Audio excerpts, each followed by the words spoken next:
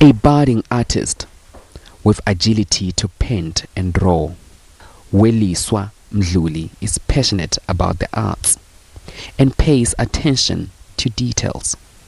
She has a unique and technical perspective on photorealistic and object drawing.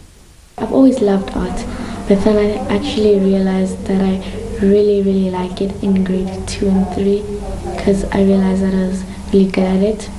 While she's trying to discover her style and aesthetic through paint brushes and pencils, she enjoys portraits.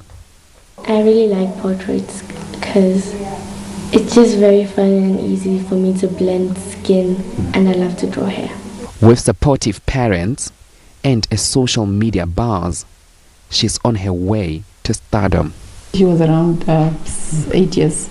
I was actually called at school. She made something that won an award, and then they called me, and I was like, everybody was like, wow, you know. So, and she's always loved drawing, but we never paid attention, I think, up until that award.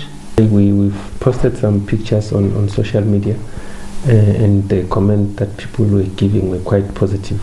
Most of the artists advise us just to give a supply, don't pressure her into any direction, just let her find her feet and decide which way she wants to go. Talent alone is not enough. It takes passion and self-discipline. I would love to see my art in different countries, not just South Africa, and I would have art mainly as a hobby, or it depends how I become in the future. But Weliswa is in no hurry for a career choice. Dumela Machogo, SABC News, Mbombela.